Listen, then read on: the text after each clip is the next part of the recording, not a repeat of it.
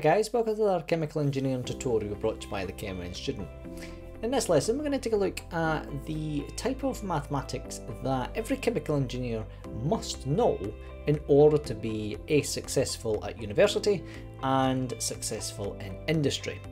So this will give you the complete guide to everything that you need to know, and from the perspective of a lecturer as well as a student.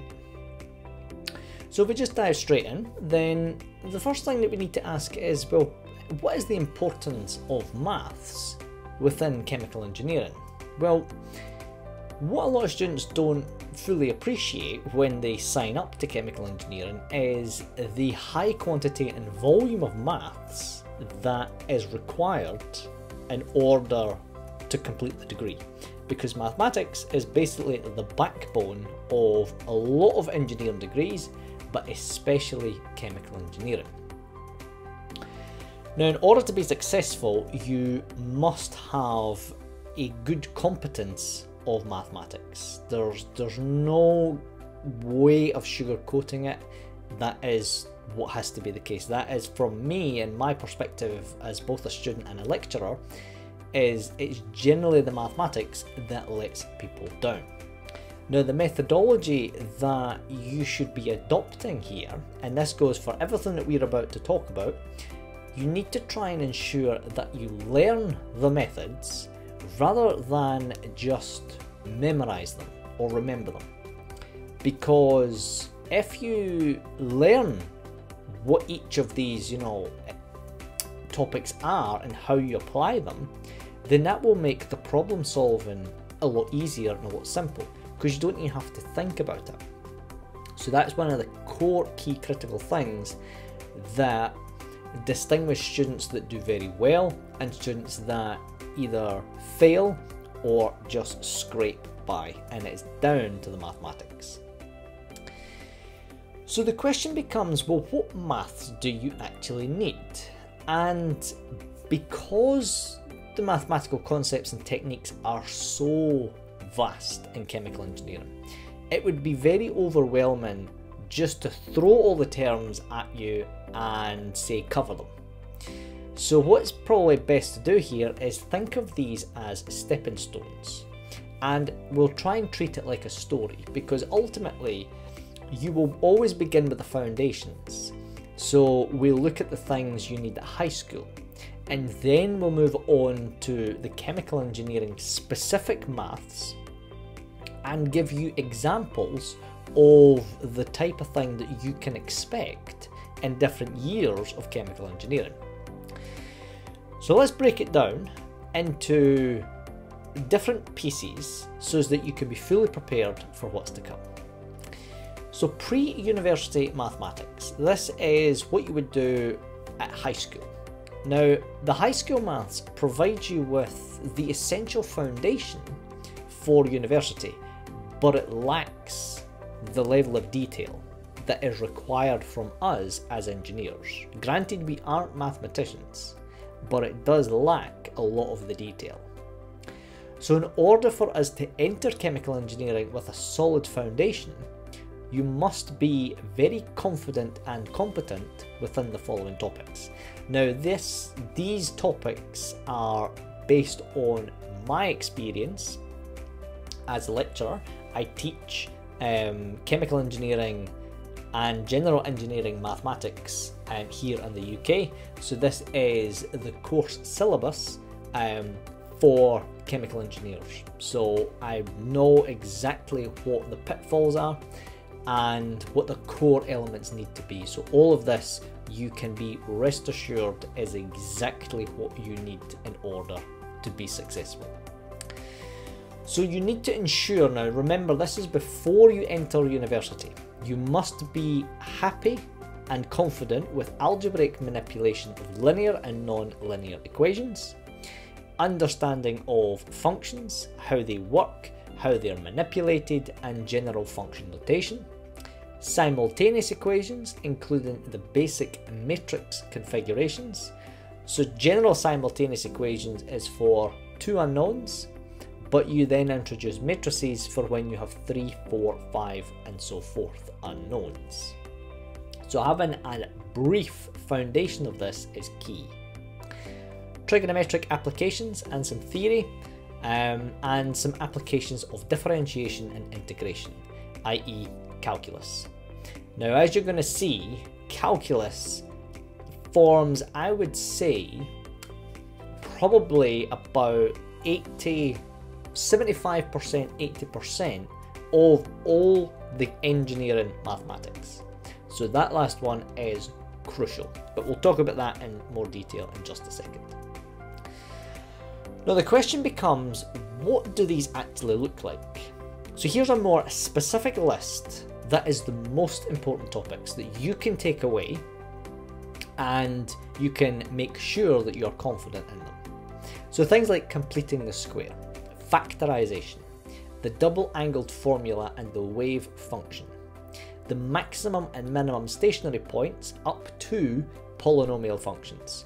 So you deal with straight lines, you deal with quadratics, and you deal with polynomials. And the determination of the area under a curve, that's the introduction to integration applications. Displacement, velocity, acceleration problems, also known as rate of change. So they are a calculus-based problem as well. Matrix multiplication with determinant and inverse matrices as well. Granted, the matrices and the vectors don't have a huge part to play, but they are critical in key aspects, whereas you'll find the calculus is widespread. So throughout the majority of the maths, it will be calculus. So now we come on to the university level and chemical engineering specific mathematics that you will need. And these concepts that we discussed are the foundation. Now we need to see, right, well, what is the specific techniques, the topics that are going to dictate how successful you are in chemical engineering. Now, as I mentioned briefly, most of the mathematical concepts are based on calculus, complex numbers, trigonometry, and vectors. So that's, for me, what I see, especially up to master's level, is those are the core big hitters when it comes to maths. But it's also worth noting that we aren't required to prove any of these principles because we aren't mathematicians, but having an appreciation to know how they work will really make the difference between successful and unsuccessful, the difference between achieving a first-class degree and a lower-class degree.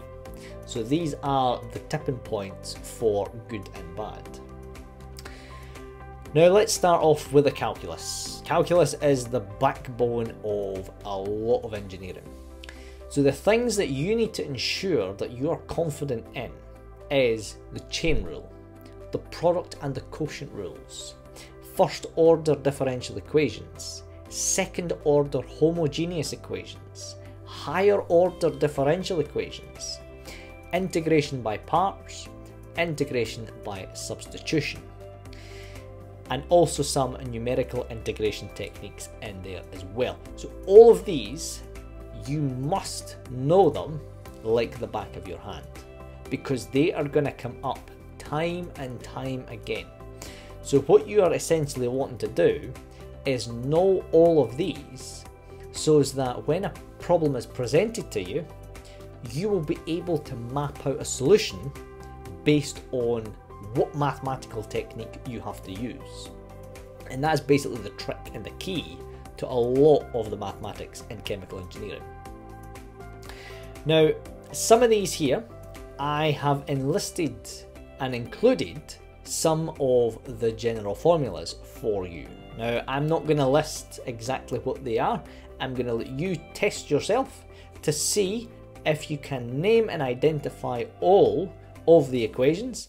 So whatever ones you think these represent based off this list. So let me know in the comment section how many you identified, and even list the ones that you found, because some are missing and there's only a select few that is included. So leave a comment below and tell me how many that you've identified and what they actually are. Now the next chemical engineering specific topics are complex numbers, because they feature in the more advanced areas of chemical engineering, especially within process dynamics, control and automation. So I teach a 4th year, which is an honours degree level module in process dynamics and control, and complex numbers features a lot in the response of certain disturbances within chemical reactors. So very, very prevalent. The things that you will need are the complex number operations. So that's even just down to the identification of the nomenclature. You know what I squared is, and you know what I is, in the context of -1 and the square root of 1. You then need to be comfortable with the Argand diagram. So that's this here, that's the plot of a complex number with its real part on the x-axis and its imaginary part on the y-axis. And polar and rectangular form expressions, and de Moivre's theorem. Now de Moivre's theorem is I don't want to say an abstract type of complex number, because it's just a convenient way of solving any complex number system that involves higher order powers to any integer. So general, operations are only to the power 1, but de Moivre's theorem is something that covers any power. Now, if that's something that you would like to see how to solve in detail, let me know in the comments below if you would like a video, a specific tutorial on de Moivre's theorem. Now, while trigonometry does feature, the theoretical approach to trigonometry isn't really applicable to chemical engineering. The thing that is applicable is the behaviour of the trigonometric functions in relation to an engineering application. And the things that you really need are like the sine and the cosine rule. So when we deal with waves, when we deal with functions, we're going to have the inclusion of the sine and the cosine rules. You'll then have the double angled formulae and the wave function in itself. So these are probably the core elements of trigonometry that you should be looking to incorporate when you are learning chemical engineering. These are the things that you really need to make sure your knowledge is on point. And finally, the bonus tip I'm going to give you for chemical engineering is it's something that you don't really encounter until the later years of the course, and that's working with Laplace transforms. Now, Laplace transforms is a highly specialised set of mathematics that is also used in process automation and response and optimization systems. And what it basically allows us to do from a practical chemical engineering application is we can change the signals from, say, analog to digital. We can do that using Laplace transforms because we have different domains in the model. We could also change, say, from pressure points to electrical output signals. So for example, one of the things that I designed as a chemical engineer was the sensor on a plane. So it's called a pitot, and what that does is that basically takes the pressure of the air that the plane exerts when it moves forward, and it converts that pressure into an electrical signal, which then relays that signal to tell the pilot and the plane what speed is actually going at. And that's where Laplace transforms come into play. So a really, really powerful but advanced mathematical technique.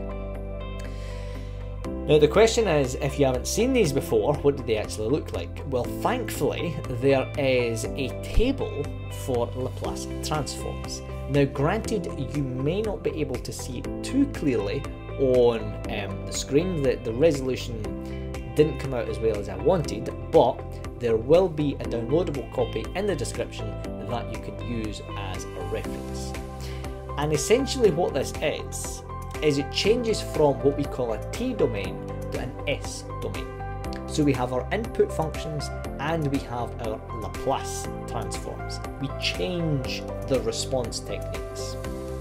But we also then, I'm not going to go into the full details of Laplace because that's well out with the scope of this tutorial. But in essence, I could talk all day about Laplace, but you can get a copy of this in the description below. So that is the end of this lesson. Thanks for watching. Hopefully this was helpful in giving you inspiration and a heads up for the type of mathematics that you are going to need, whether you are a prospective chemical engineering student, you are halfway through, or you're coming up to the latter end of your studies. Making sure that all of these concepts you know will really set you apart from your fellow students. And if you agree with this list, or if you have any recommendations, let me know in the comments below. I always enjoy the comments from all our students around the world. So if you like this video, please like and subscribe to the channel. It really helps us reach as many chemical engineering students as possible. Thank you for your time, and we hope to see you in another video.